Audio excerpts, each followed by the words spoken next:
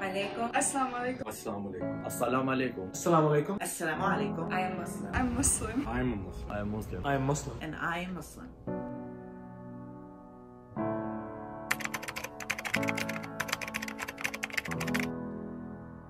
It has been a welcoming experience for not only being a Muslim but international. Adelphi encourages people from different religions and ethnicities. This is one of the most inclusive places I've worked at and have been at. It's empowering. I've been in other schools where even though there were Muslims around, we didn't necessarily have a community. Although we have an MSA, the past 2 semesters and this semester, all the MSA meetings have been held during like class hours or lunchtime hours, which is not very flexible. Home, so to speak. So it's just like nice to have my own like community here too. It's a little frustrating, especially when they don't understand what halal means. My mother actually went to this school, and when she went to this school, strangely enough, there were a few more halal options. I have talked to dining about this, and they said that halal food is just too expensive for them to bring onto campus. Post Hall and the UC, they only have grilled chicken has their halal options, and everything else is not halal.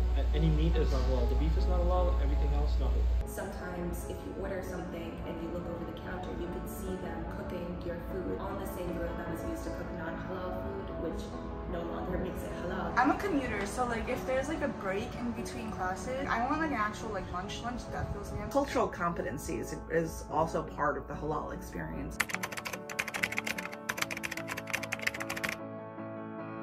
It really just depends on what your class schedule is. I don't get to do a lot of them all the time. I mean, I have a space in my office that I'm able to do that if and when I can. I tend to take out time, even if it's really important. For a long time, I would just pray at home, come here, go to classes, go home, and then make up all the other prayers. An academic as a Muslim is really, it just works well together because you have that academic freedom, you have the just freedom of time and flexibility. Sometimes I have to sacrifice class time or time that I have to do other things in order to keep up with my prayers. Since they've introduced the Interfaith Center, it's been a little bit easier to keep up with prayers.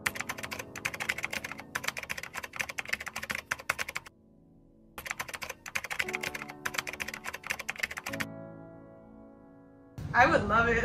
A part of me understands that it's a little bit difficult to figure out which day to give off to students. As Muslims, we're not sure what day it's going to fall on necessarily. However, just completely not giving us a day off, it's sort of unfair. Adelphi should definitely give a day off on Eid because it's one of the only proper Muslim holidays. At least the first day, I want to spend time with my family. I think Adelphi should consider giving a day off on Eid. However, if it's a private school, if it's not in their rule books, I don't think they should make it mandatory. Adelphi, as any other university, needs to be welcoming to people around the world and from different religions. I don't feel that any school district, any school should get off for any religious holiday period. However, I understand that there is a tight schedule that students need to accord to.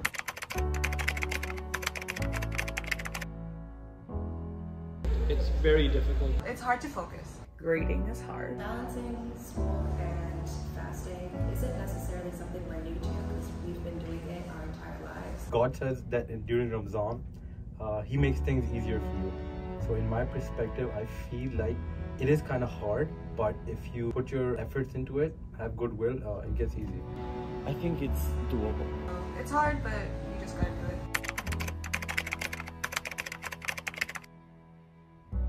Not like personal stuff, but the stereotypes and like getting name calls is very, very common. When I was younger, I didn't wear the hijab until a very late age, so I was regarded with racism as somebody who was black. Especially like when I'm out with my mom and also because she wears a hijab, and like when they pick on my mom, I get like really angry. After I put on the scarf, I had to face racism as somebody who was Muslim. I've had a faculty member make comments years ago about how surprised they were that my father let me go to school this much, this far, or how my now ex-husband let me work, or how he let me go to school. You know how in like elementary school they would always have like the videos of 9/11? It was just uncomfortable. I remember life before 9/11. I was at a state university. The 2-3 months after that, I was walked to class by state police. I was a known member of the MSA. My father was hurt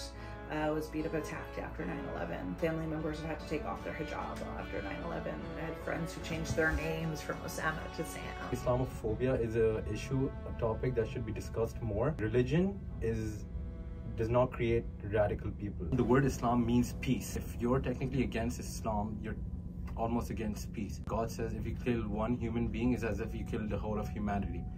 And if you save one human being, it's as if you saved the whole of humanity.